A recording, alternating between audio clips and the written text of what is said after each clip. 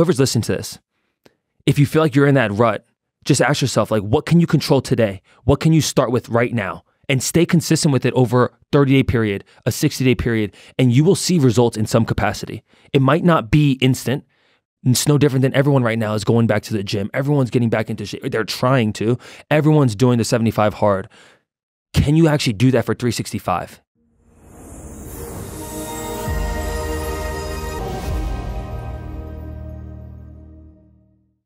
Bro, so you ran across Korea.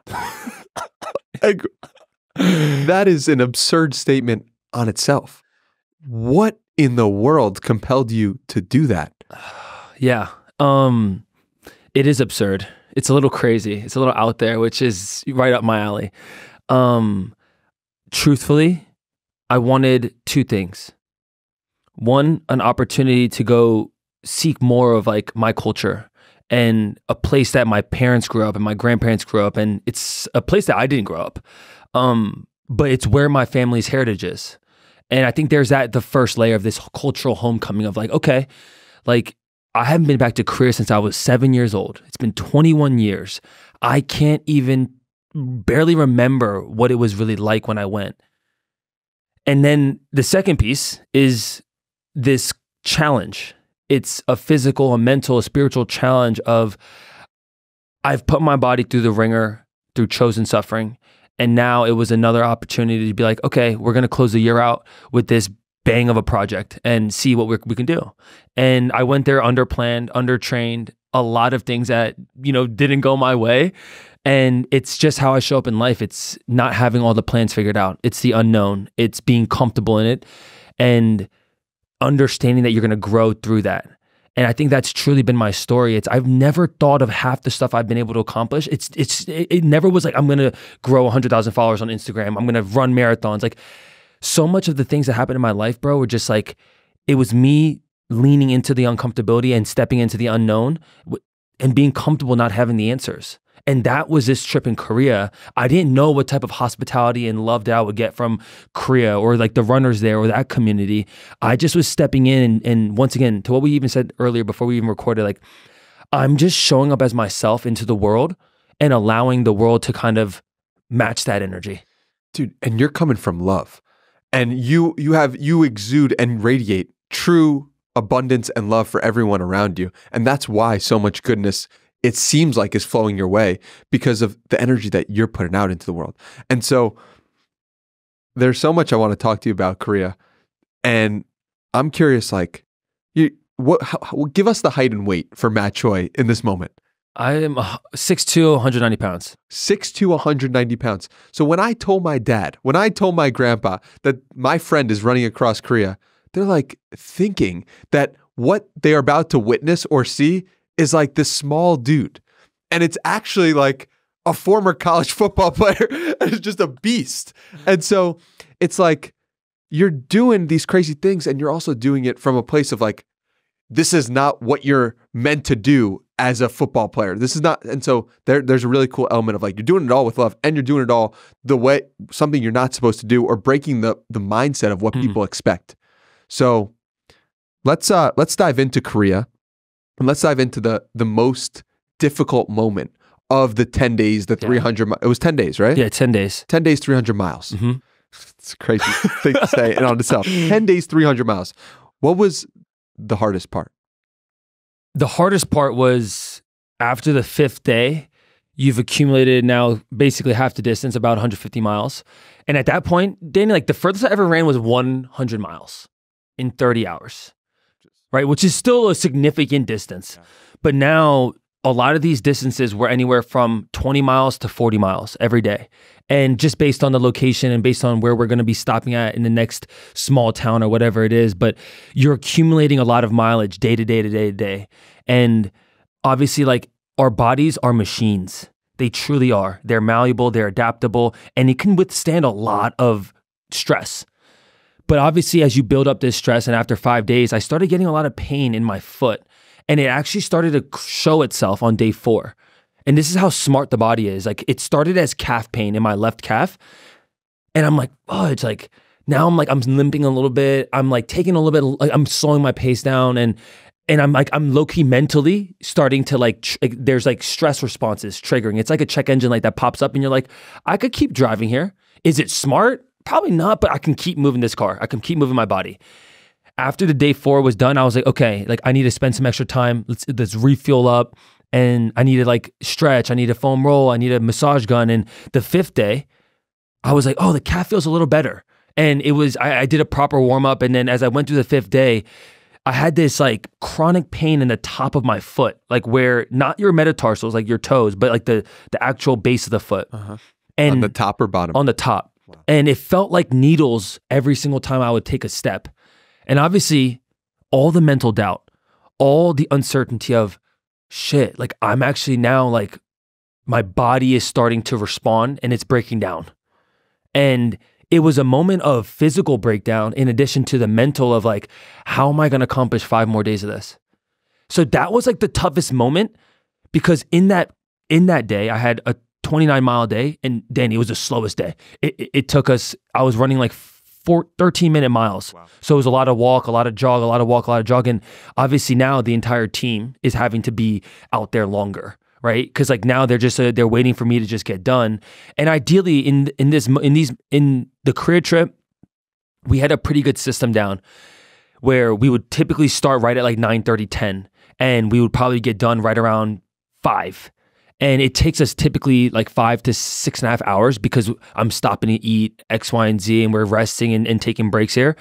But that was the hardest day mentally and physically, where I started to question, is it smart to continue doing this? Because I'm fully about, unlike Goggins, not breaking your body off, not like putting yourself so far down the ringer where you're gonna really hurt yourself for the future, right? And I think so much of what I've done is about sustainability. It's about recovery. It's about running pain-free.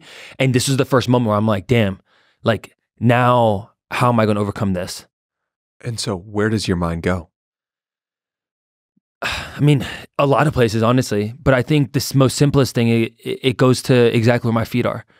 I can't tell you how many times I said like, yo, let's just focus on 1 kilometer, 1 mile, just the focus of today.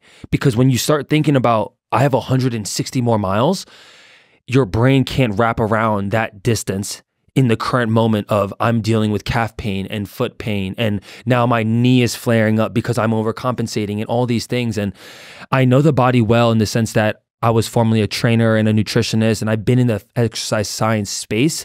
In addition to the truest way, I believe, to know your body is to put it through stress that only you understand. Every human has a level of a pain tolerance. You put yourself through a workout, you put yourself through the pool, cold plunge, sauna, like you understand, oh, I can last 10 minutes in the water. I could be in the sauna for 30 minutes. I could run an ultra marathon. But until you actually do that, you don't really know what I'm capable as a human. So for me, when I start feeling these injuries, I start to know that like, okay, like now this is where the actual race begins. This is where the mental warfare, the physical warfare starts to come into play, because now you're not just playing a game of, oh, it's fun to go run a marathon at Boston and Chicago and New York. Like now you're going against your body and your own mind. And I think the thing I kept telling myself and the team was like, guys, like let's just take it a day at a time. And I'm going to just reassess how my body's feeling. And I'm just going to continue to do that every 5 minutes, every 30 minutes, every hour. And I'm just going to feel how my body is responding. And over time, dude, that mentality of being where your feet are, being present, understanding that you can't change the past and you can't dictate the future, it's actually how I live every day. And it brought me back to this moment of pain and suffering and torture that I'm putting my body through to achieve this feat. But that's the first thing I told myself was, stay where you are, be where your feet are. And that was my focus. I can't tell you how many times I said 1K at a time, 1 kilometer at a time. And I just said, I just kept having these mantras in my head. And we've talked about mantras from our last chat. And I just had all these things that just kept playing in my head of like, this is what I do, like 1 step at a time. And like, I just kept all these little sayings that just got me through 2 minutes of work, 3 minutes of work. And then I'd walk.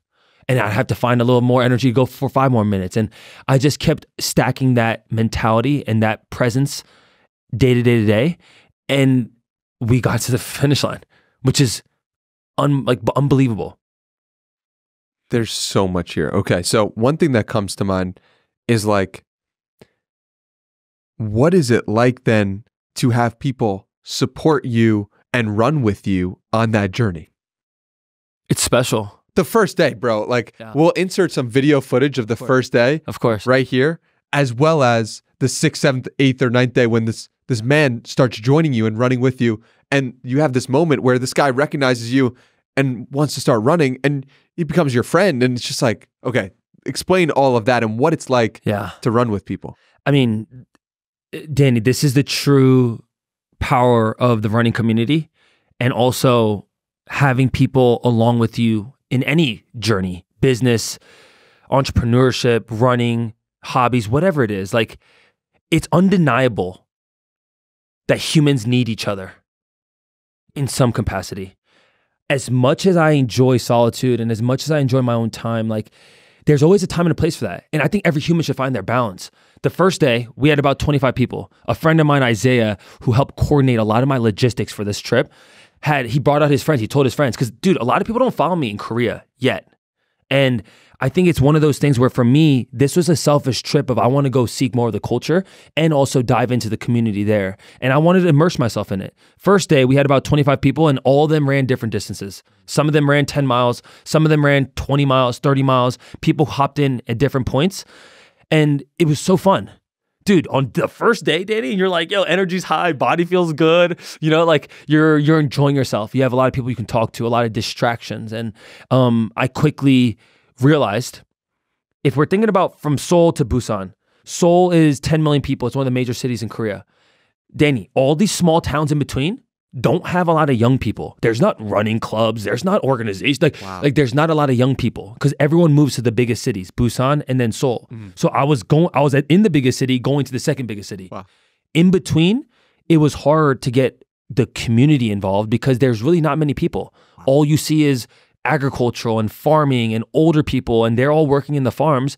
You're not seeing people in their 20s and 30s. How much did you know that going in? Very little. Okay. Very little. Because like even when I was in Korea 21 years ago, I was mainly in Seoul with my dad's side of the family. So I never really, dude, most people don't ever experience the things that we saw. Even people that live in Korea, like not many people are going through foot into these small towns. Wow. And I didn't really know what it was going to be like in these areas, but I knew that Korea was very rural. It's so much of it is agriculture. So we started to get an idea as I talked to some other people that have done this or biked this, like they were saying that like, yeah, like the middle of Korea is pretty empty. Wow. So that was day one. We didn't have someone else run with us until day 6. Wow. So 5 days in a row. And day 4, you start to feel the pain. Yeah. Like real pain. So day 4, 5. It's just scary hours. Scary hour. The dark place, as Zach Pograb would say. 100% the dark place. I mean, Danny, as positive as I am, as optimistic as I am, in those moments is where I'm truly getting tested. And it's actually what I was seeking in some capacity. As crazy as that might sound, it's in those moments where I feel as if I'm growing. Like I'm actually, to the Hormozi quote of, you build confidence by having an undeniable proof of, oh, hold on. We got to say this again. We got to say this proper. You don't build confidence by shouting affirmations out in the mirror, but by building an undeniable stack of proof that you are who you say you are. Yes. In that moment, it's me building my undeniable stack of proof that this is who I am. I don't need validation through social. I don't need validation from people telling me, Matt, you're so dope. This is so tough. Like in that moment, Danny, of day 4 and day 5, where I'm literally limping and I'm asking myself, can I continue? Can I keep walking? Like what's my plan if I can't run? How do I change the strategy to complete this mission? Like that's the conversation I'm having. It's not in a mode of like, oh, I'm going to quit. It's just, hey, if it takes me 2 days longer, so what? Like I'm not coming here so someone could tell me that you did a good job and you did it in the days you said you were. Like, you know what I'm saying? Yeah. So that was the hardest part. Obviously, you get people to come run with you. Dude, it's a beautiful thing, man. Even when I was suffering, for some reason, when I had people running with me, I felt like I had another armor on where I'm like, oh, like now I have someone holding me accountable. Now I have people holding me accountable and I don't want to let them down in a sense, but also I'm going to try to push and see like, can I get this done faster so we can all recover? Like the faster I get done, the faster the entire team gets to recover. And you know, people sacrifice their time and their schedule to help me accomplish this feat. And they all got to be a part of it, whether it was my internal team or people that came and wanted to run. And it was just it was a special thing, man. I'd be lying if I didn't say that the days that people ran with me truly impacted me and how I responded and how my body responded, without a doubt. Dude, it makes me think about when Mike Posner walked across the country. He was saying to himself before he went, what you're doing right now, what you're attempting to do, the reason why you're going is to feel the pain. Because from that pain is how you transcend. And he knew that from the jump. And so knowing that from the jump, of just like, that actual dark place is where you become an even bigger light, which is really a special thing. Take me through like what it was actually like to get to the end. I mean, it was like two things, I feel like. One, it was like a sigh of relief of, one, I had never been to Busan. And Busan is like a beach town. It's beautiful. It's kind of like San Francisco. Very hilly, which is god awful at the end of this journey. You know why I loved it the most, Danny? Because there was no one at the end. There was no one that was like with the finish line that you run through and you're like, I did this thing. And then people are there to cheer you and support you. And people were there was a lot of people there because we went to a train station to end this. But people were just in awe of like, what are these guys doing? I was shirtless in Korea. It's frowned upon to be shirtless, which apologize. But I was shirtless, Danny, running in with my brother on a bike, and then my buddy Ahmed, who was also with the camera running. And I was just so proud of accomplishing this feat, because no different than how I feel about everyday life, Danny, and how I approach life. It's like, I want to be a person that's a man of his word. Yeah. I said I'm going to do something. I say I'm going to build a business. I say I'm going to do this. I say I'm going to run a marathon. I say I'm going to run a marathon every single month. Like, I'm going to stay true to who I am, not for anyone else. It's just because I said I'm going to do it. Yeah. And in that moment of coming to that finish line, the end destination, I loved how I was just so satisfied with the effort and the attitude that I brought that was then contagious to the team, which then was contagious to every single human that we interacted with from Seoul to Busan. That is actually what I was the most proud of. There was no finish line. There's no cameras. There's no, we had my own cameras, but I'm saying there's no one out there that was like, oh my God, good job. Yeah. No one had understood what we just did. They just thought there was this shirtless tan runner who looks kind of like Korean, but he's probably American. But you know what I'm saying? Like there was no applaud. There's nothing. And I didn't do any of this for that. And I think that was the biggest thing for me, was like getting to that end destination and understanding that like, this is exactly who I am. It's just being someone that's a man of their word. And that, I think, it transcends further than an applaud or celebration. But yeah, that was probably the biggest, that was what was going in my head. In addition, obviously, to the fact of just being human, Danny, I wanted to be done.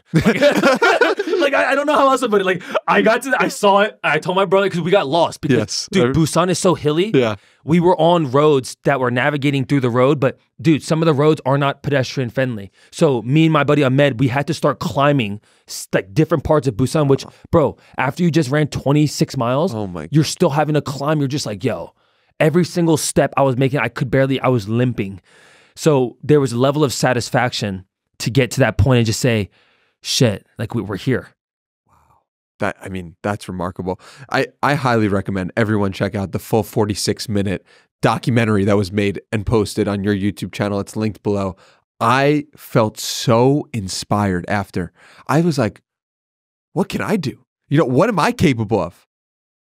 And the fact that you have it all there, that it's documented, is such a beautiful thing. And it's such an amazing thing to witness how it all comes about. You talk about being a man of your word. You said to yourself, I'm going to run 12 marathons in 12 months. Yeah. I get a text on December 30th. Do you want to run a marathon tomorrow? And I was like, no, I don't want to run a marathon tomorrow. Are you kidding me? That sounds like the dumbest thing in the world. I got 14 miles planned. I got a marathon February 18th that I'm training for and being diligent about. I don't want to run a marathon. Get out of here with that. And then I thought about it some more. And really sat in the silence of what God was calling me to do. and surrendering to the moment. I just read The Surrender Experiment by Michael Singer, where this man starts meditating in the woods at 20 years old and ends up becoming a billionaire by saying yes to the flow of life. And I was like, the flow of life right now is telling me to run a marathon. So let's run a marathon. So I love that. Dude, I have to just thank you, because it was watching that documentary and then going directly to like, all right, Matt's texting me about the very thing that I just saw him accomplish.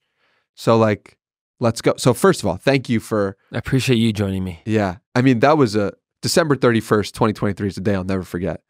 We ran a marathon. Like one of my together. favorite marathons of the year. Wow.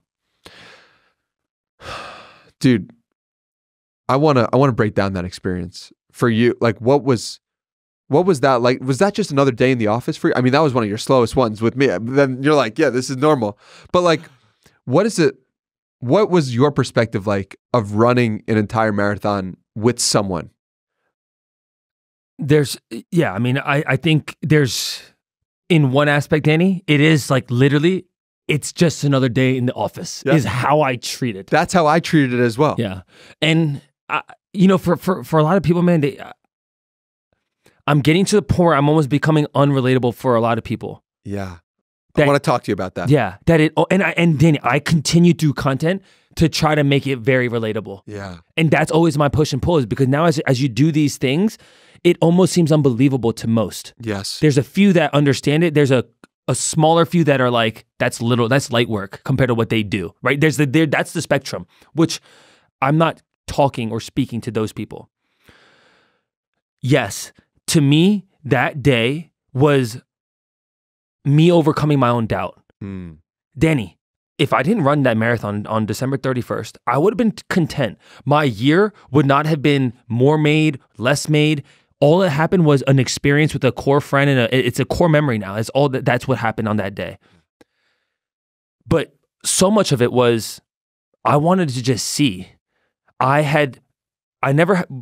Before I ever ran the 12 marathons in 12 months, I didn't know I was going to do this until what happened to me almost 365 days ago at the Houston Marathon.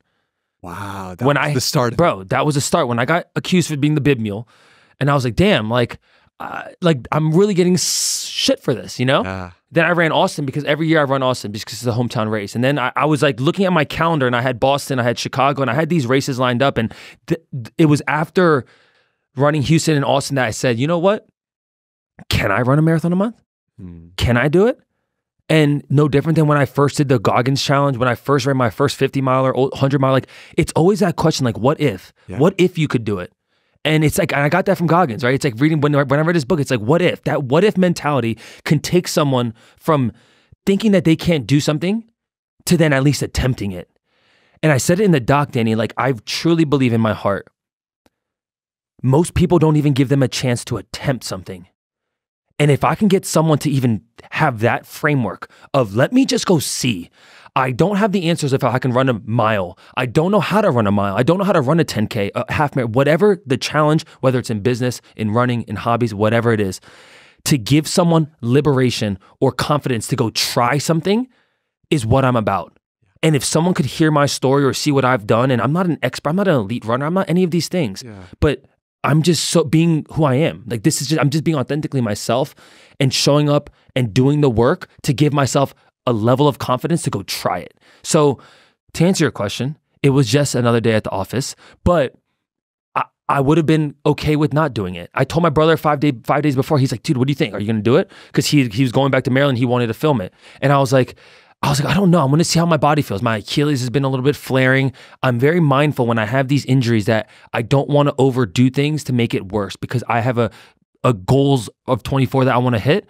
And me running another marathon could do something to interfere with those goals. So I've been treating my body very well the past 6 weeks since I've been back, and the Achilles felt a little bit better for some reason, Danny. It felt good that day.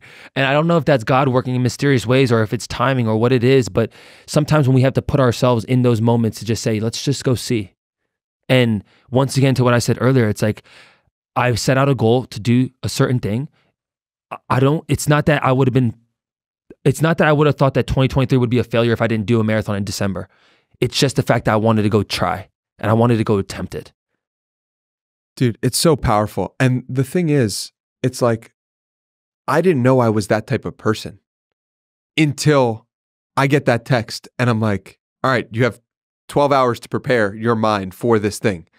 And then I told the people in my life that, my mom, my dad, my grandpa, my grandma, and they're like, that's so unrelatable. You know, like they were shocked and in awe, but I'm like, yeah, but I'm just a guy. Yeah, I didn't start running. I wasn't running 6 months ago. Yeah. 7 months ago. 8. It's like, this is new to me. And so, but that put me in their mind in a different category. And so I'm curious, like, what could you say to that person who's like, this is wild, this is crazy, this is like unbelievable, to get them curious about the potential for themselves? I love that. Shout out to the Miranda family. The greatest. The greatest. Truly the greatest. I can't wait to meet all of you guys. I mean, Danny, everyone has a different starting point. Yeah. You've put in the work for the past 6 months. When I texted you, and I texted a couple other people because I know what I'm asking for is a lot. Like, honestly, like Danny, that text doesn't go out to a whole address book. Yeah. A very small percentage. Yeah. And a smaller percentage that's even willing to consider. And then from the people even considering, a very few from there that would actually go do it. So in terms of relatability, I mean, it's very unrelatable. Yeah. People's North Star for the year, Danny, is to run 1 marathon. It's maybe to run 1 half marathon. So for me to say on the last day of the year with no preparation, with no prep of even carb loading or like giving anyone enough time. 4 words at 3:25 p.m. Want to run marathon tomorrow. It's one of those things where it's no different than the career trip, Danny. It's the unknown. It's putting yourself in a position to potentially fail. The closer you get as humans to a better relationship with failure, the more you will start to see amazing things in your life. Yes. And that's what I truly believe. You might not have been ready that day. You could have cramped. You could have had an injury pop up, and maybe that would have feeded doubt for you not to run Austin. Maybe that would have now restructured your whole plan of running on February 18th, which is very, very viable. At the same time, what also could have happened is that you have a light bulb moment that realizes that, oh, I can run 2 marathons in 1 month.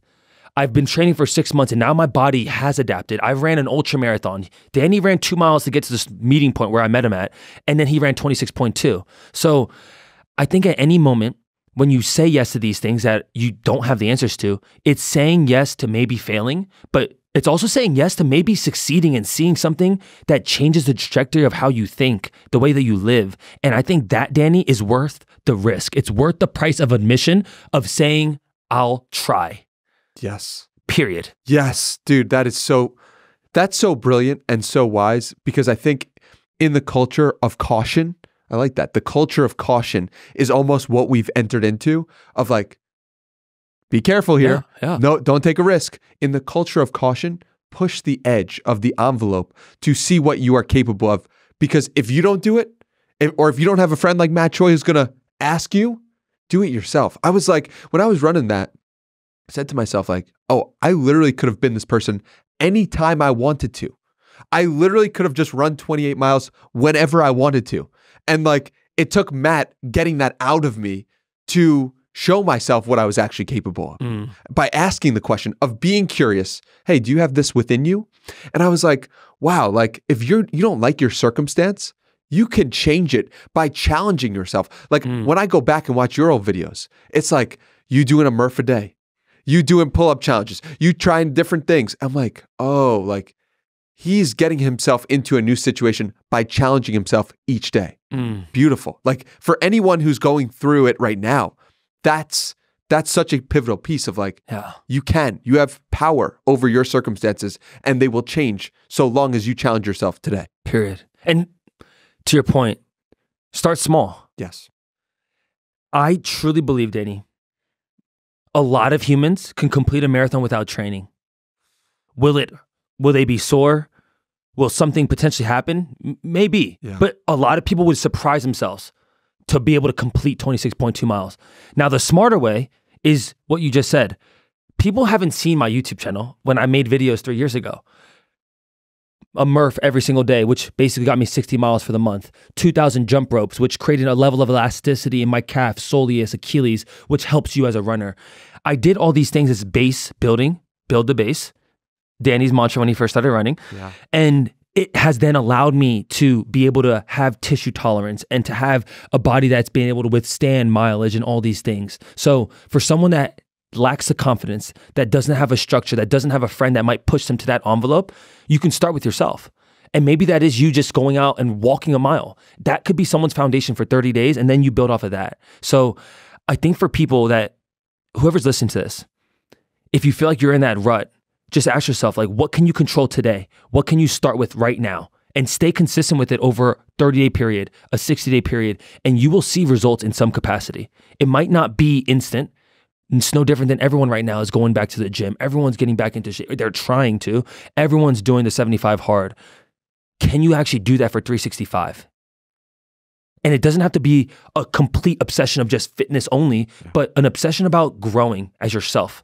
And I think personal growth is the most selfless thing we can do because it helps us show up as the best version of ourselves, which impacts hundreds to thousands to potentially millions. Yeah. And you are the light. Like, you have a light within you that people can feel when they're in your orbit or just feel when they're interacting with you. When was the first sign yourself that you knew you were the light or had the light within you? There's one moment where growing up, I played sports a lot. That was that was me and my brother's ticket because we grew up with a single mom. She didn't really know how else to kind of put male role models in our lives. The first one was the first year I ever played flag football, Danny. My mom didn't want me to play tackle, and she was, before that, made me play soccer. Nonetheless, I played flag football the first time, and I had an unbelievable season, statistically. But even more so, just like my energy as a human at 10 years old, that aura, that energy of cultivating people, having people wanting to be part of the team, doing extracurricular activities outside of practice and all those things. That was a moment where the light bulb hit first at 10 years old when I was playing football, which was my passion. Wow. From there, football has always been the vehicle for me. And it was where I'm at my most comfort. It's where I feel as if I could be on and I can be exactly who I am with no judgment. And even through high school and college, I felt similar moments where my house in college used to be the house that the whole squad would come just kick back at. Of course. And it would just be one of those things where I didn't realize what was actually happening. I was like, oh, this is just normal. But then I started realizing it's not actually. Some teammates you never see outside of practice, outside of study hall. But it's creating an environment where you bring people together. And that's been who I am, even at that young age at 10, through high school, through college. And now, obviously, as where I'm sitting now, we can do it through online. We can do it in real life. You can do it in so many different ways, but those are some moments where I just kind of knew, I'm like, damn, maybe the energy I bring, Danny, but both in a positive and a negative way, has an impact. Because equally, when I was in college, when I would have my teammates around, equally, I would have a poor relationship with our coach. And I would be talking shit on our coach. Wow. I would bring the negative feedback. So as much power as I knew that I had positively, wow, I was actually doing the opposite of it by bringing people together and bringing negativity to the table. So I think for anyone that has that level of aura, you have to understand, are you using it in a good way or a bad way? And Danny, those moments in college were some of them, they were dark moments for me in the sense that I felt alone in a time where I had so many options. Right? Say more. What do you mean by that? In the sense that it was the first time that my passion and my love started not to become that thing anymore. Football was almost a job, and I was not producing the same level of results as I was used to, which was then impacting my mental, which was then impacting the way I acted outside of the four walls of the locker room, which then curates this negativity of, oh, our coaches suck. This is our coach's fault. And being a victim. All the shit that I preach about that I'm not doing now is coming from a place where I used to be that way, with the victim's mentality. The same college kid that was mad that they didn't get PT, was mad that they weren't part of the offense, that they weren't getting enough catches, that they weren't getting this and that. And you see it in the NFL. You see it at every level, you see it. But to answer your question, those were the moments where I realized that as I can have the influence I want on the world, But what influence is it going to be? Positive or negative? And in college, it started to veer more negative, and I started realizing that that was from a insecurity. That was from a toxicity from myself, and that was what I was feeding to the world. Yeah. And your joy for yourself was based on your external results. Period. And so people today might be listening to this and they might say, I'm only successful if I hit a 3-hour marathon. I'm only successful if I have this many followers on social media. I'm only successful if I have this amount of much money in my bank account or this car or wear this type of clothing. What do you tell those people? The quicker you live for intrinsic motivation, the more happy you will be. Yes. I think How do you flip the script to get to intrinsic motivation? it's realizing that you can't live your life based on the opinions of other people. I think that's like, dude, when I was in those early stages of my first corporate job, I can't tell you how much Gary Vaynerchuk I consumed. Love that. Love that. Dude, I have so much of Gary downloaded into my software that it helped me. It helped me. Not that I didn't have those things, Danny. I felt like I had some of these beliefs already, but it helped me get to a point where I felt confident at 25 to say, this is who I am and this is how I'm going to continue. This is how I'm going to show up to the world. I'm not going to live like I'm in high school still. I'm intentionally choosing to live based on how I see myself, not how the world sees me. And it was in these moments of consuming Gary and consuming Jay Shetty and just like other mentors that I have that were part of my board of advisors that I never knew. Who was that? Just so people can get a sense. A mixture of Jay Shetty, of Jesse Itzler, of Gary Vaynerchuk, Naval Ravikant. Like those are 4 core that I feel like I just started to consume their messaging and I made it my own. Yeah. But to your point of like, how does someone get to that point? You need to have a level of self-love, right? If you don't love who you are, if you don't love the person you see in the mirror, then of course you're going to believe someone else's opinion. You know what I'm saying? Yeah. And you know who else was in there was Russ, the artist Russ. I love Russ. Period. I love that. I love that you love Russ. But it's just, I think it's perspective as well, right? And obviously what I just said having a level of self-love will get you to a point where, oh, I need to actually respect myself more than what Joe Smo or someone on Instagram saying about who I am. Because if I'm letting this little tweet or this comment from a stranger get to me, what's going to happen when my fiance or my girlfriend or my mom or my brother, if they're saying some shit to me, what's that going to sound like? What's that going to feel like? Right? So I think the people closest to you, you should respect their opinion a little bit more than someone that's a stranger online. But above everyone else's opinion, you need to be able to respect your own. And that comes from a level of confidence and awareness and a self-esteem that can't be unwavering from the outside world. And I think for me, it was consuming a lot of those people. But then, Danny, the biggest thing is putting it into practice. Like, how do you show up for yourself? That says so much about how much you see about who you are, whether that's your physical health, whether that's your mental health, whether that's what you do in your world, right? Like, are you waking up with purpose every single day? Those things are all forms of self-love. What you do with your money, what you do with planning for the future. There's so many elements of how to cultivate self-love. It's not just plunging and sauna and running and those are small elements that can move the needle. You could do all those things while hating yourself. Period. There's plenty of people that have 6-packs that have hate for themselves. Yeah. So I think it's like it's this multi-pronged approach of like, it's filling up your buckets of what you value the most and making sure that those things are secure. So everyone has a chink in their armor. We all do. But to have less chinks is a powerful thing. And a lot of those people that helped me get to that mindset, Danny, I mean, like it's honestly, I can't put a number on what that's done for me. Goggins was also in there. Yeah. Goggins played such a pivotal role early on. How so? It was the first time where I actually realized that I wasn't pushing myself out of my comfort, Danny. You're living in the culture of caution. Literally. I understood training from a standpoint of playing college football.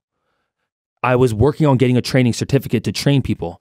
But the thought of doing something like running, doing something that is like so like, I couldn't tell you the last time I ran a mile before 4 years ago. So I think Goggins just gave me this ability to not just stay hard and like, who's going to carry the boats? Yes, these are good mantras, but to really lean into like, what does that look like? What does discomfort look like? And in those moments, attempting the first marathon, doing the 4x4x48, I started to build this confidence in myself that like, oh shit, this guy isn't unbelievable. He's just a man. He puts on shorts and pants just like I do. And that gave me this level of confidence of when I was at my mom's house making these videos and making YouTube, and when no one watched my shit, Danny, I just knew that, like the Dame thing, it was just a matter of time. Because I felt like the impact that I was going to make was going to be something. I don't care if it was for 5,000 people or 100 people or thousands of people. Like, it didn't matter. It's just that I knew that I was working on myself, which was then allowing others to do the same. What do you do then when the perception shifts? Oh, okay, Matt's making these videos and 10 people are watching, and now there's 1 million people watching, let's say. And now how does that change what the external forces are coming to you with? And like, how do you stay grounded while the exposure increases? I think two of the entrepreneurs I really look up to talk about death a lot. Hormozi and Gary. Yeah. And Gary said this one thing about Kobe Bryant that really made me realize, Danny, that like followers, this shit, like, doesn't mean much. Like, honestly, to the point, Danny, that like, if something happens to me, God forbid, knock on wood, accident, incident, whatever, how many of my followers are going to come to my funeral? And it's not from like a dark point, like I hate my followers. It's not that at all. It's just that you ask me, how do I stay grounded in a world of so many distractions, in a world of extrinsic motivation? It's understanding that like, if something happens to me tomorrow, maybe a couple people might be sad. A couple people they might come to the funeral actually. But Danny, a week from now, people are so worried about their own shit that they're going to move on. No different than the impact that Kobe Bryant had. And I think about that in the sense that like, it keeps me level-headed. It keeps me grounded in who I am as a human. I feel like I'm showing up the same way I did 4 years ago. It's the same attitude. No different than not needing a new car. No different than not needing to wear flashy clothes to show that I'm winning. It's literally just me saying like, this is who I am and this is how I'm going to show up. While also understand that, yeah, am I making impact in the world? I hope so. I hope that people are getting impacted. I hope that that's true. At the same time, if something did happen to me, people would move on. Besides my closest family members and friends that would actually show up, that would, feel fucking sad and that would have all those emotions. Outside of that, Danny, it's like, that's what I think of. It keeps me grounded in a level of humility and self-awareness that we're all beings in this world, but at the end of the day, there's billions of us. And ultimately, you can't continue to live for all these external things because at the end of the day, there's only a few select people that are actually going to be there when you're 6 feet under. Wow. Yeah, that's powerful perspective. And it just goes to show like your humility and your confidence. I also love to point out like you downloaded the software. Like I love how you have that phrase of like, I love that phrase. That software's in my head because I always say to people like, who's the happiest person you know? Or who's the person who's exuding the most love or the most connection to God? Literally just, if you thought and said all of the same thoughts that they did, you would also think all of the same thoughts that they do, and you might be just as happy. You might be just as loving and free. And so if you, and I've also been thinking about like, really what the gift is your ability to recognize that in others. Right? Like we have a very similar board of mentors, or we did when we were just getting started or growing up. And it's like, we saw the light in Gary Vaynerchuk. We saw the light in Russ. We saw the light in Jay Shetty. We saw the light in Goggins and Itzler, right? Like we see the light in people. How can people get better at seeing the light in others? I love that.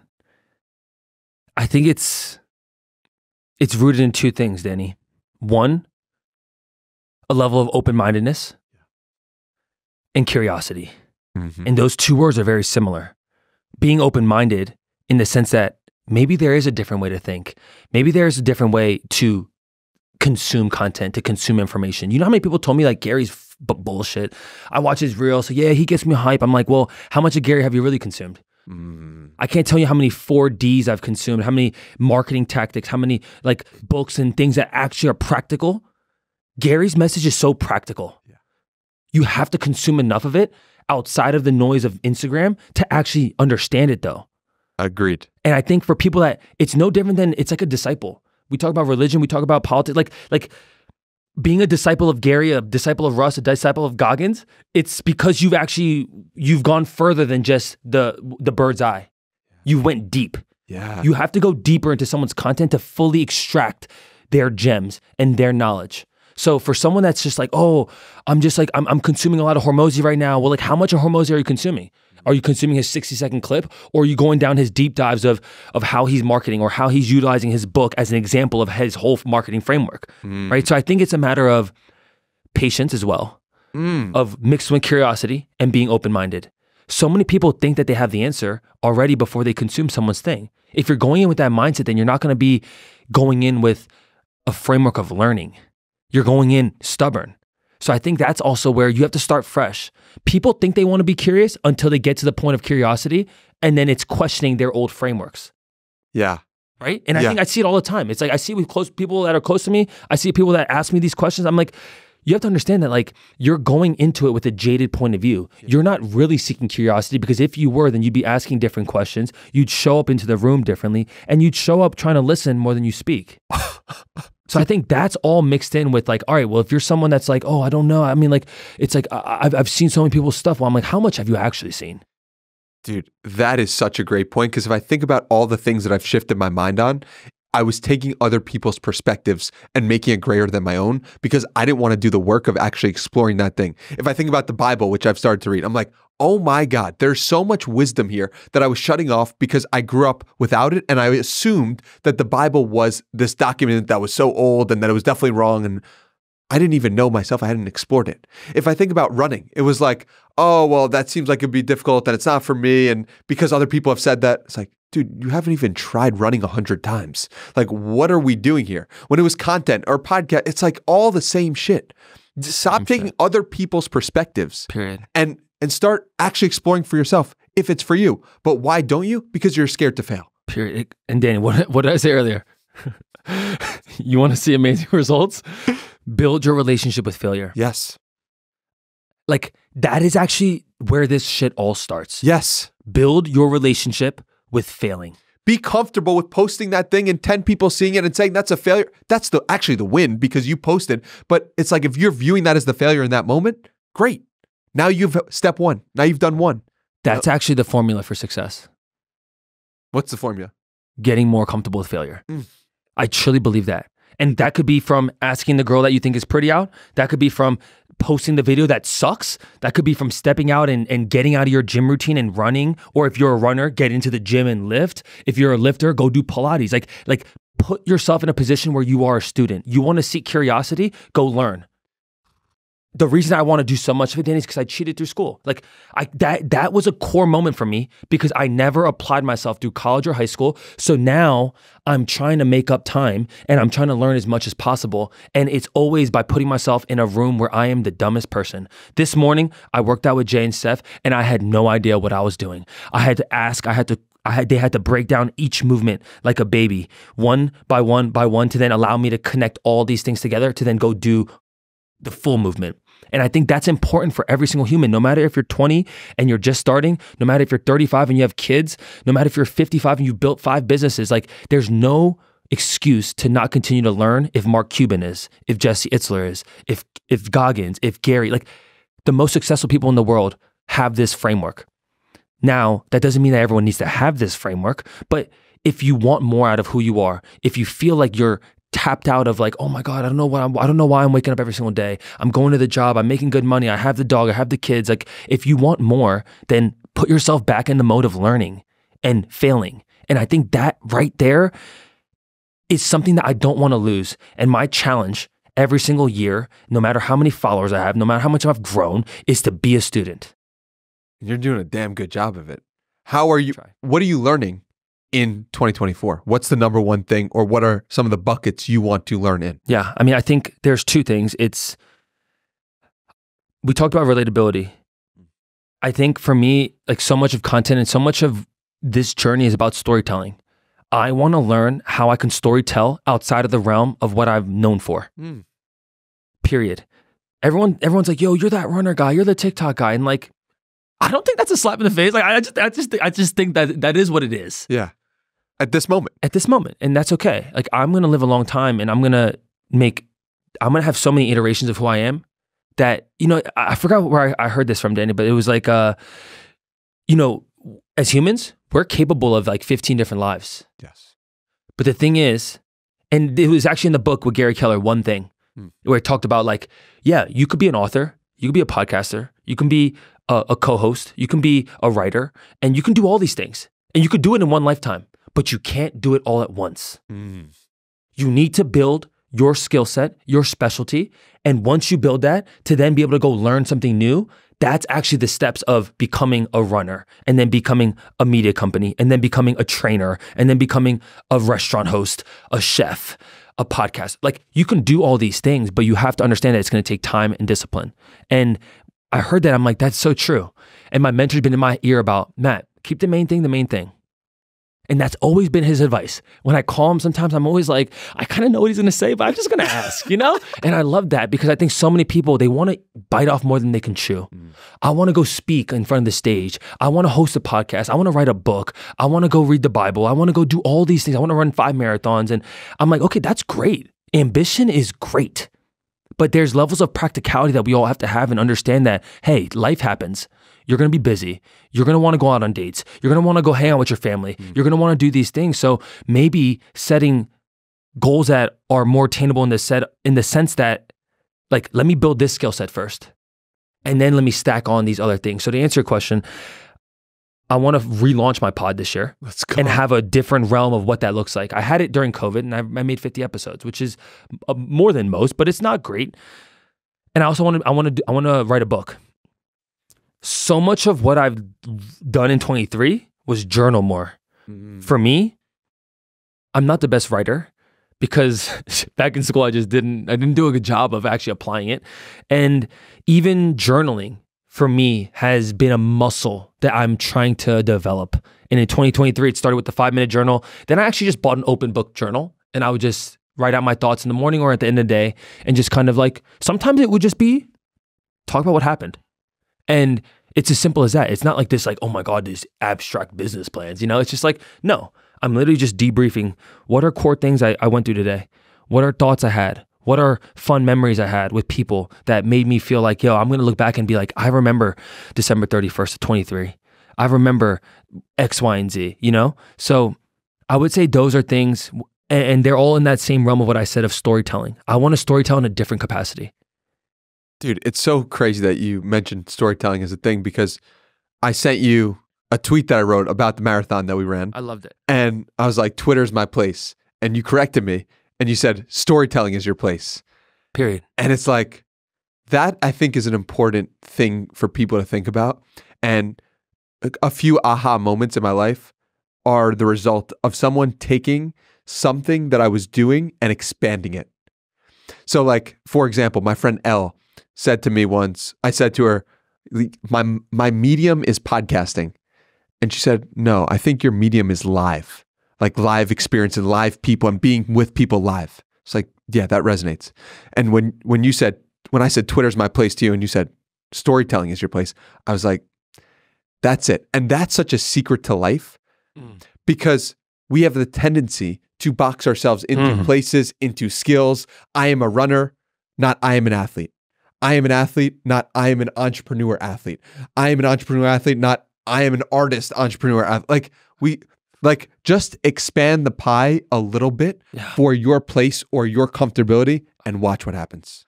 Dude, you read my mind. I love that. We're on the same wavelength. It's so true though. And then that's exactly what I thought when I sent that text to you. That you're so much more than just on Twitter. It's ludicrous. That's like selling yourself so short. I'm like, what? Nonetheless, I think for most humans, Danny, that's like the truest thing. It's society already is trying to do it. This comes back to self-love. I love how all these moments are coming back to what we've been talking about. This is self-love. The highest form of self-love is being able to get it out of yourself, right? When you don't allow yourself to be put in a box, you don't allow society to do it either, or your parents, or anyone that's around you. And you have to believe in your heart that, yeah, I'm more than just on Twitter. I'm more than just a football player. I'm more than just a runner, because everyone in the world is going to tell you that you are. And if you start to believe it, then it will be true. But it's your job as humans to put your foot down and say, no, I could be whoever I want to be. I'm just a creative. I'm just a storyteller, period. That's it. That's where the sentence stops. Do I now do these other things? 100,000%, you're right. But I think it's our duty, because if no one else is going to do it for you, if no one else is going to, how can you expect other people to believe in you if you don't believe in yourself? And believing in yourself is expanding the label Period. for what you are allowing yourself to experience. 100%. I mean, dude, how many people do we know that are killers in business that don't think they can take that same level of grit and apply it to their health, apply it to their family, apply it to whatever? And the same could be said about an athlete that, dude, you literally are spectacular at this one thing. Now let's build this skill set into the next thing. And like that, I think is something that's an internal barrier. It's an internal box that society has put on us, where it's shut up and dribble, where it's, hey, just stay in your lane, right? You talk politics, just talk politics. Like you can't talk finance and investing, and then you can't come on pods. And like, it's ludicrous to think that way. So, and Danny, I thought that way. Of course, that's why you come to these conclusions today. So what was the switch or the aha? It was, dude, football was my identity. Once I got done, I said to myself, okay, well, like, I guess I'm just going to be working a corporate job. Like, it's hilarious to think about, but right now, by the way. Dude, 100%. That was what, 4 years ago? 5 years ago? 5 years ago. I mean, Danny, even when I was working that corporate job, this is when I first started consuming Gary, and I knew that I wasn't going to be there long. Internally, I knew. The conversations I had with coworkers, I knew. They were like, yo, like, dude, they were like, you're pretty sharp and you're like pretty young. And I'm like, I didn't need that validation, but I just knew that I was spending time outside of the office to develop who I am as a human. Period. So someone's listening to this right now and they're in that office job. That's why they're listening to this, because they see people who are maybe 3 or 4 years in front of and where they want to be someday.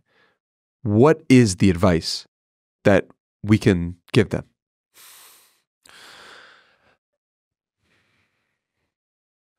I mean, there's so many ways I can take this. I think if I think about where I was at that moment, it's like, I think you and I talked about this in the book of James, there's a piece of it talking about being a listener, being a hearer, and then being a doer. And I've talked about being a good listener, and I think that's a critical component of learning. But I think that you need to take, if someone's listening to this right now, you need to take what you're taking from this pod and other pod, because I'm sure that you can find plenty of other good ones. Take what you listen from those episodes, but then apply it into your actual life. The application is the most practical thing that we can do as humans, and it's where you're going to see the most results. You don't just change your mindset because you listen to a ton of Gary Vee. You need to then listen to Gary Vee and then apply the tactics and the morals and the values of what he's about. And that goes no different than Kobe Bryant, LeBron James, Russ, whoever someone might look up to. Listen, but then start to take action. And your action, it might be a 1% thing. I'm going to start to treat myself nicer. I'm going to wake up a little bit earlier. I'm going to show up and be positive in my sales room and not negative. Like, it could be the smallest thing that compounds. People don't fully grasp what compound interest can actually be. And it's not just in your investment or bank accounts. Like, it happens in everyday life. And showing up for yourself mixed with all of that, I think, and honestly, mixed with all that, like, that is showing up for yourself. Learning, applying is a form of self-love. And I think that's what I would say for someone that's like, oh my God, I'm working the 9 to 5, I'm getting paid well, but I know that there's more. Okay, well then start to put things into action, because you can read the books and you can listen to the podcast, and people think that that's growth. That's one part of it. That's one piece. That's downloading the software. And then you have to go do it. And I always love the Matrix thing, because like I love the Matrix, and it was the first R-rated movie my mom let me and my brother see. Let's go. And when Neo got plugged in for the first time and he learned jujitsu, he learned it in 15 seconds. And we don't live in that level of speed yet, but with AI and with all these different podcasts and books that can get summarized in 15 minutes, like you can get that in a form where you can get it in 15 to 30 minutes. And then you can start doing it. You can change your attitude. You can change how you show up to work. You can change your mindset. You can be open-minded. And stop being closed off. You can be abundant instead of scarce. You can be optimistic instead of pessimistic. Like, there's all these practical things that start to move the needle. Dude, I just got chills, because if someone ran across Korea 50 years ago, the only way you would have seen them or known about them is maybe through a book or maybe through TV for a 1 minute or 2 minute segment. And now you get the exact playbook from the person who did it in their energy, thanks to podcasts, videos, YouTube. Like, what a wild world we're living in that only in the last 10 years has really started to exist, of hearing someone's voice and hearing their energy and hearing their video and watching unfold how they did the crazy stuff that they did and make you realize maybe it's not so crazy after all. And so it's elevating the human. And so the reason why I bring that up is because it's like downloading the Matrix software is like people are downloading the Matrix software. This is what it took to run across Korea in 10 days with running for 3 years or 4 years. That would be unfathomable to most people in 2004. Yeah. 2014, they're like, what? Like, maybe I heard one Rogan podcast about this. And now it's like, here's Matt Choi. And this is a new thing. This is a new phenomenon. And so we're getting better at downloading the program, and we're getting better at hearing more voices and understanding I'm a human being. You're a human being. And we're just doing the best we can. And the person listening on the other end is also just a human being, which means that they're capable, likely, of far more than they realize. Period. We live in the information age, Danny, and it'd be a waste to not utilize it. And I think that's where most people find themselves. It's information overload without actually putting it into work. To your point, the fact that this, there's not a long list of people that ran across America. It's like in the 300s. 500 something, yeah, maybe? It's in the 300s. Wow. So even that, people have moved the envelope. Yeah. That has become more of a common thing. If you look at the marathon, the first person ever ran it ended up dying. Yeah. Sending a message from Athens to Greece. Now think about it. People run marathons every day. People run them 10 days in 10 days, 10 marathons in 10 days, 12 in 12 months, like one a year. Like, as humans, we've all evolved. Yeah. And the envelope will continue to get pushed. And it's how it should be. Like the evolution of humans should continue to get more stronger. It should get more challenging. And like that should be how it goes. We're all getting smarter. And we have to because of technology. And what's really changed? It's like our access to information, but our brain has stayed the same, which leads me to believe maybe our thoughts have just created this new reality. Like, our thoughts have allowed us to, oh, maybe I can run a marathon tomorrow. Our thoughts allowed us to say, oh, maybe I could run across Korea. Whereas before it was like, no, I could never do that. Yeah. Like, I mean, special. Dude, when the first 4-minute mile got broken, everyone started. So I'm watching the Korea doc, and I'm like, I was like, could I run across America? Like, what would that take? Okay, like, let's start running. Like, if Matt did it, why can't I? Period. Right? So I think you're really doing a huge service to so many people by living the way you are living, with light and with determination and work ethic, and documenting it all with your infectious personality. Like, you truly are a gift to humanity. And I don't know if you've really seen the ripples of what is entailed from doing that. And that's such an exciting thing to witness and be your friend along the journey. I'm humbled, man. I truly appreciate the kind words. And I mean, Danny, honestly, it's I get in my cocoon at times. Yeah. And I just don't like the external noise doesn't like enter my framework. Yeah. But I've seen it at races and marathons, and obviously I've received messages and in-person interactions, and it's amazing. And yet I still feel like I'm just getting started. Because you are. That's the truth. Both of us. Yeah. But I'm curious, just to like drive home the point about being the light. There were things in the way that were insecurities that you had to break through to truly be the person sitting across from me right now. What is one or two that you could point to that is like, this is the truth of who I am, and this, uncovering this and being able to speak about this is part of the reason why I am so light? I mean, I think the first thing would be just the way that I grew up, and not having a male role model to actually like base what I believe is the right way to act as a man. Not having that in my house was something that was an insecurity for me. It's why I got so obsessed with sports Wow. because it was an opportunity for me to say, is this the right coach to look up to? Is this the right coach that can believe in a bigger version of who I actually am, or a better version of who I am, or planting a seed in terms of what I can actually achieve? Every single person in their life has someone like that. And I'm not saying I'm sitting here in trauma and I'm like, oh my God, I wish I had my dad. It's just, no, it's just like, that's a moment for me that it's why I got obsessed with sports. And it's why I have this mindset of trying to give it back. And my mom did a great job of raising me and my brother, but she did the best job as she could as a single mom, trying to be a male role model and a motherly role model. Mm-hmm. But coaches and role models that I had growing up were those pieces for me. And whether they knew it or not, I mean, I think about my high school coach the most. He literally made me believe in a vision that I couldn't see for myself. How do you do that? By planting the seed my freshman year of saying that, Matt, if you actually take football seriously and your academics seriously, you will have a chance at the end of the 4 years here to earn a college scholarship. And when you're in ninth grade, Danny, it's nothing. You have no offers. You haven't played a snap on varsity. So many things can happen in 4 years. That started to manifest, but it lit a fire in my heart to say, I'm going to give every single ounce and just see if I have what it takes. And even like in moments where I started to struggle in school and I just like, it wasn't even struggling. It was more just not, it was like dicking around.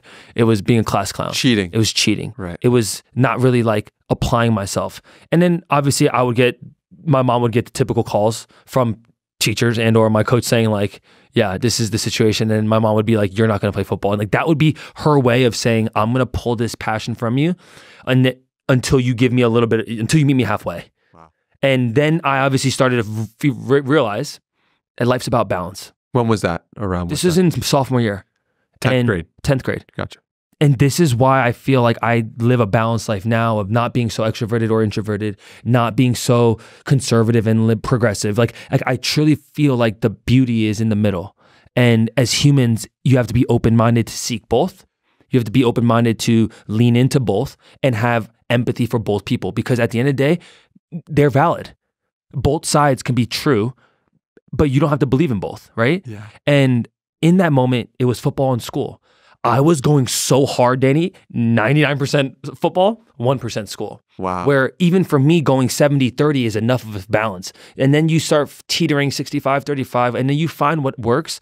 But to answer your question, that was the one insecurity for me of not having the role model at home and always trying to seek it outside of the house, which might tell someone or might make someone think like, oh, like I feel like Matt would want more outside validation because he didn't have that. But my mom validated me enough. And I had people in my family and like friends that would validate me. And not that I needed it.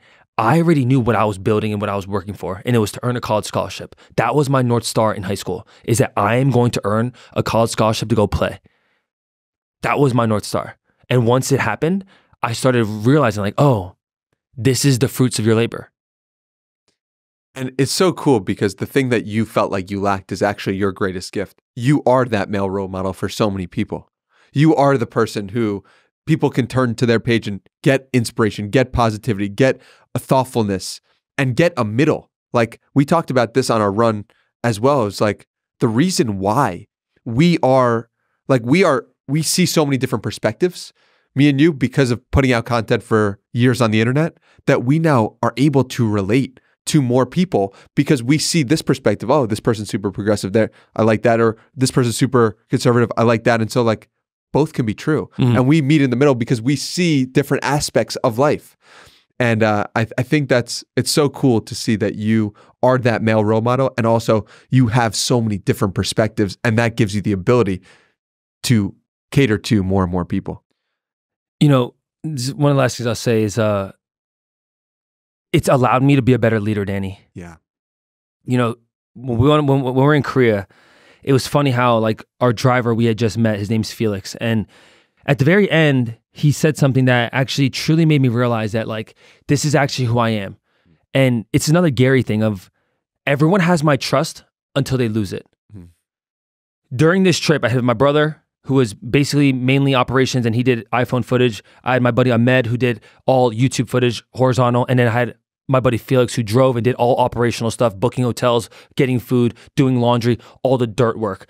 Nonetheless, he also was like treasurer. Like I gave him my credit card and he would have to go buy everything. So this was a stranger, Danny. I had met him 24 hours before we started, right? Could you tell that story after? Of course. Yeah. And I am not the type of leader that's going to micromanage.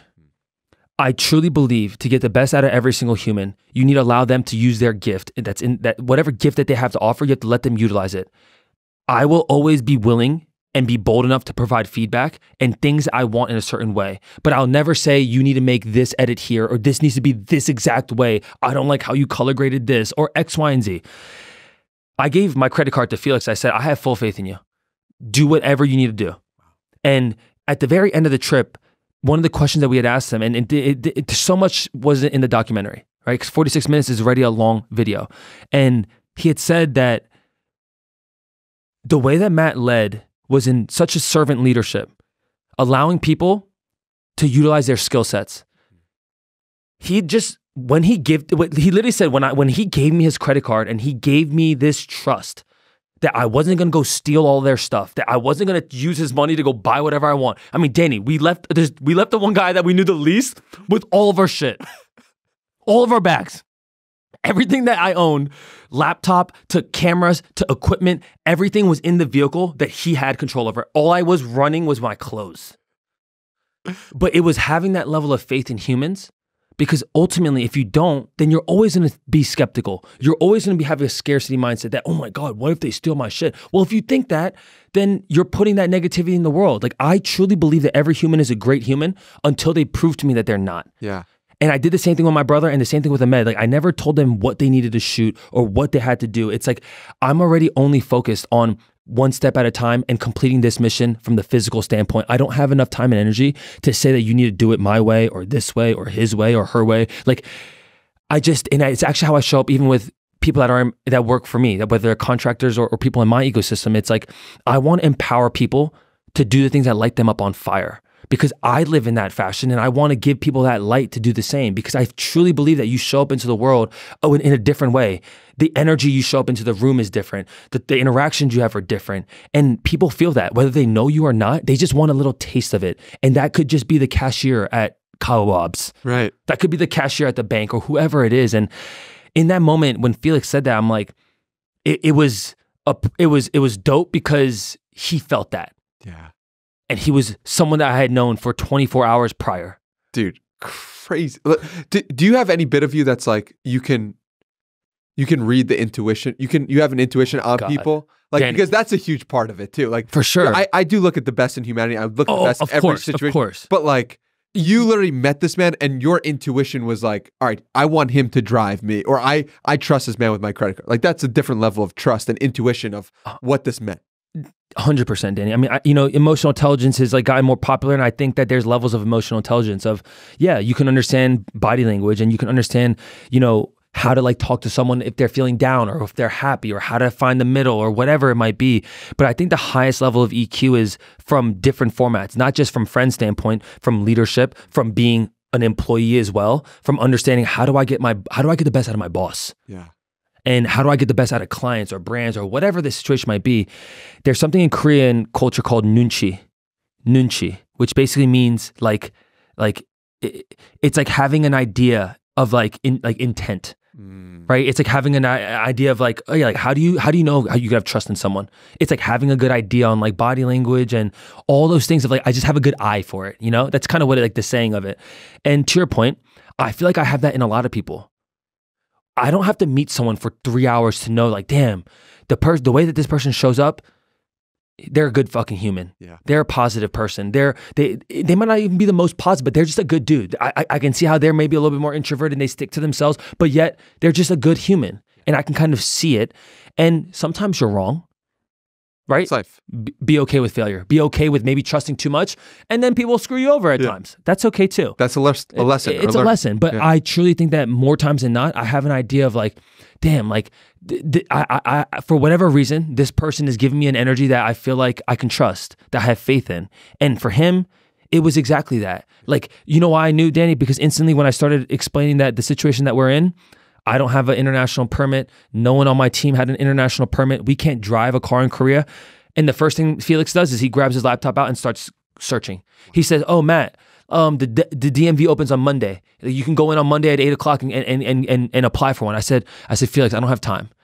Like I want to start on Sunday. And he said, okay. He said, yeah, you're probably right because it's going to take 24 hours to get it approved anyway. So his intent, even in that moment, was I want to help. In the back of his mind, he probably knew that the biggest way for him to help was to drive and to be the fucking translator. And then also he's a photographer and he could also shoot. Oh my God. So but tell that story like in full so people can get a sense. Yeah. So I'm in Korea and some people might not know this about me, but like I'm very laissez-faire, Danny. Like I don't plan all the things because I actually leave room for spontaneity. And with something like this, Danny, 300 miles, there's a lot of room for error if you leave up too much room for spontaneity. I go to Korea on a Thursday. I land and I had been connecting with my buddy Isaiah, who lives out in Korea. He's 3/4 black, 1/4 Korean. He's lived there for 6 years. And he was helping me plan a lot of the logistics, like getting me in touch with people that had done this in the past or had biked it or people that were willing to give up a van. And long story short, I'm meeting Isaiah at a coffee shop at 5 p.m. Knowing me, people that if you know me, I was running a little bit late, 20 minutes. And Isaiah goes, I go, yo, I'm running a little bit behind. The train was late. And he goes, dude, don't sweat it. I just bumped into a friend of mine at the coffee shop. I truly believe God put all of us in that moment together to share that opportunity. Him and Felix start talking and he tells Felix like who he's meeting. He's like, yeah, there's this American dude. He's trying to run Seoul to Busan. And a year prior, Felix biked Seoul to Busan. I didn't know. Guess whose bike he used? Isaiah's. Oh my God. So that connection was already there. Felix is from UK. He's lived in Korea for 2 years. Prior to that, lived in Japan. So he's fully he's immersed himself into the Korean culture, even more than Isaiah. Like his girlfriend's Korean. He speaks fluent Korean. And he's a white dude. Wow. He then goes, okay, I'll stick around and I'll meet the dude. Me, my brother, and my dad show up to the coffee shop, and like I got to finally meet Isaiah. Because we've only chatted through social, and we just started talking, and he's like laying out what he's learned so far, and I'm obviously talking to Felix, and he goes, yeah, like Isaiah goes, my buddy Sean has a vehicle for you guys, a minivan. He said he's not going to charge you guys, he's going to let you use it for free. And I'm like, dope. In my mind, I'm like, one problem car. And then next thing, I'm like, all right, well, like I was like, Zay, do you know anyone that can drive? Like I'm willing to pay him. Like we need someone to take us because none of us have permits, and most of the time I'm going to be running. I'm not going to drive anyways. My brother's going to be on a bike, and then Ahmed is going to be in and out of the bike, running, biking, in the car, whatever. And he goes, he's like, I talked to Sean. He said he might be able to get some people for like $1,200 or $1,500. I'm like, all right, deal. Find them. Let's get them. And during this time, Felix is there and he's listening to all this shit. He's listening to the problems that we're facing, and he's searching about the MVA thing, and then he's searching about like, oh, how fast can you find drivers that are just only drivers? Like they literally, like they might not speak to you and they might only be Korean. Wow. Which we ideally needed a translator, right? So to find a translator, a driver, and then a creative all in one is unbelievable. Long story short, Felix ends up leaving, going to a dinner party with his girlfriend. He goes, and the last thing before he left, Zay goes, Felix, like, he's like, why don't you drive? And Felix goes, he's like, the funny thing is like, I don't have work for the next week or so because he's a freelance model out in Korea. And he literally had nothing on the books for 10 days. And as soon as he said that, I go, Danny, I go, Felix, I said, you don't know me very well, and I don't know you, but I promise you one thing, that this is going to be quite the journey. And it seems like you're the missing piece. And I forgot exactly what I said, but I said, it would be an honor to have you on this trip, not only because you obviously have biked this before, and not only that because you're a translator, but I think it's an opportunity for us all to get connected and for us to lean further into the culture. And he was like, I'll think about it. I'll shoot Zay a text. And then he leaves, and then Zay goes, I think he's going to do it. We all go to get dinner at Korean barbecue. 3 hours later, he gets a text from Felix. He said, I'm in. And when did you start running? And we started running on Sunday. This was Friday night at 8 p.m. And then we started running at 10 a.m. on Sunday. And an instant in that moment, Danny, driver checked, vehicle checked.